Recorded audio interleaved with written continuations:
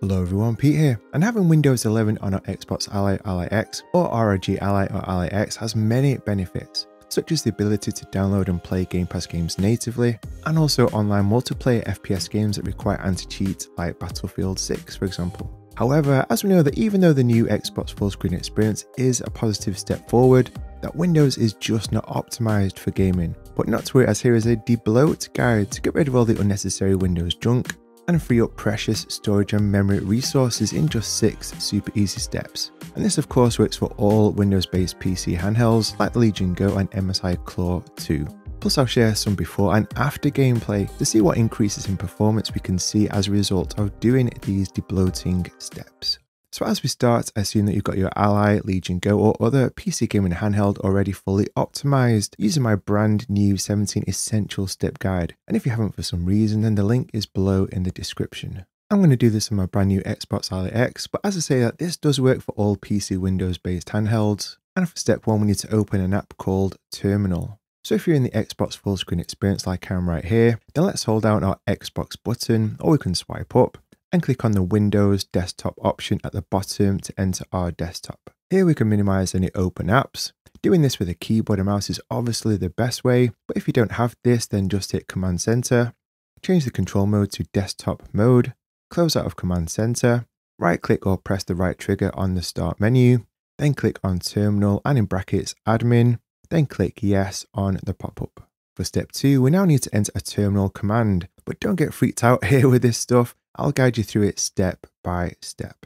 Let's open Command Center, open our keyboard, and let's type IRM space christitus.com/win, then space. Then hit the 1, 2, 3 button, then this right arrow, then this line icon, then space and IEX. It should look exactly like this. So it should read IRM space christitus.com/win space this line icon space IEX. Then press return. We can close our keyboard and it will now bring up this screen. For step 3, let's now debloat Windows. Again, don't get freaked out here. I know this looks intimidating if we're brand new to PC gaming. So let's head to the tweaks tab at the top and click on standard, which then ticks most of these items on the left. A really neat trick is that hovering over any of these tweaks gives us an overview of what each does, which is super helpful. So if you use a lot of Xbox gameplay recording, then you may want to untick the game DVR option like I'm going to do right now. The disable hibernation option should be off by default, and do make sure that this is. It is absolutely crucial that this is off, otherwise we won't be able to hibernate our ally. As our super smart viewer, Cerberus the Wise, in my last debloat guide pointed out, I know I say this all the time, but man, you viewers are so smart. We absolutely 100% need to untick the disable Wi-Fi sense option, otherwise it will probably cause Wi-Fi issues. Make sure that this run disk cleanup is ticked, because as our great viewer Comics Gaming commented also in the last debloat guide that he freed up a ton of wasted OneDrive sync space as a result of this run disk cleanup being ticked. You may want to tick this set hibernation as default, as some of us may prefer to hibernate our ally instead of just sleep. I'm going to leave this unticked for the time being, but let us know if you prefer this ticked in the comments. I want to debloat the Edge browser, so I'm going to tick this. And I wouldn't really recommend touching the advanced tweaks as debloating an ally can really mess up our ally. In fact, I was very close to basing this debloat guide on a third-party app called Bloat It Nosy, which is popular. But if we're really not careful, then yeah, as I say, stuff can really get messed up that I just don't want to risk. But if you do use Bloat It Nosy or another more invasive debloat app, then give us your thoughts and tips below in the comments. So with our boxes ticked, again, let us know in the comments if you recommend ticking or disabling any that I've missed. Then we can now hit the Run Tweaks button on the bottom left and the magic will happen. To clear out the junk and do some debloating, this is so awesome. You may get a disk space notification telling us of the disk storage space it's cleared for us, which is great. And when it's finished, if we swipe up from the bottom, then head into our terminal app, we should get this load of info telling us that the app has debloated. And most importantly, at the bottom left, it should have this tweaks are finished message, ace. If we head back into our Windows utility app, then here on the right we can customize Windows preferences, like changing the theme to dark if we like this. All of this is completely personal preference, but I'm going to disable the widgets button in taskbar, so stuff like the news and weather app won't pop up, which can be annoying. For step 4, let's now head into the config tab.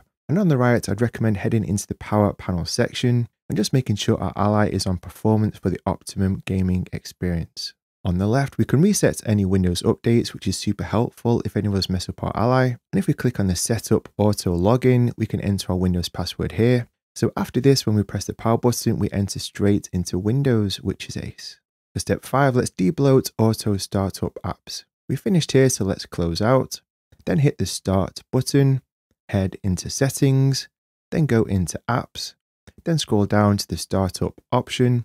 And yeah, let's debloat apps that auto start up to save precious resources. So for me, it's like the EA app, the Edge browser, Microsoft OneDrive, security notifications, and let us know which that you found best to turn off to in the comments. And a huge thanks to our great viewer Fruit Loop, who recommended us doing this in my last debloat guide. Thanks so much, Fruit Loop.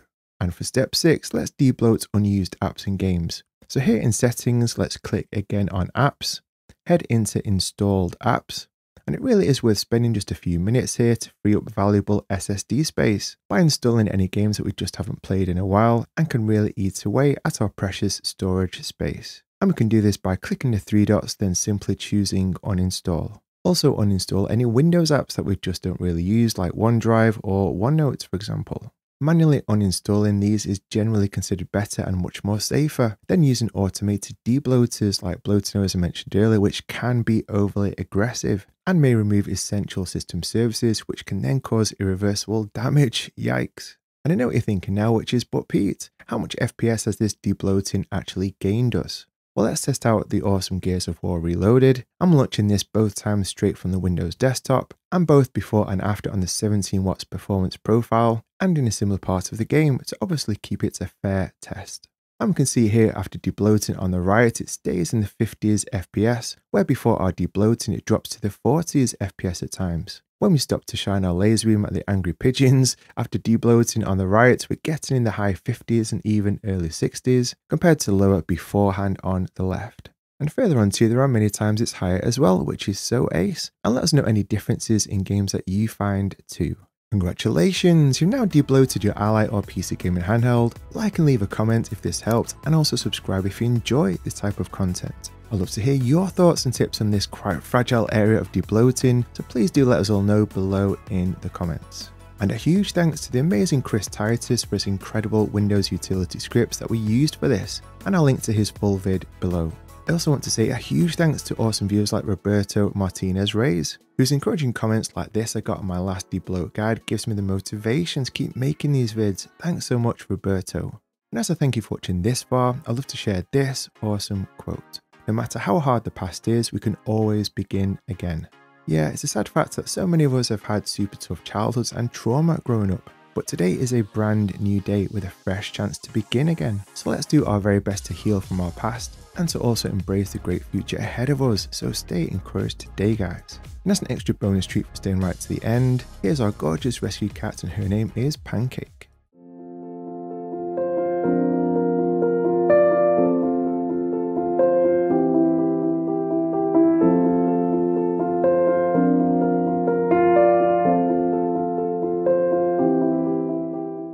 I mentioned before that 17 essential step optimization guide that took me around 30 hours to put together, and you can check that out right here.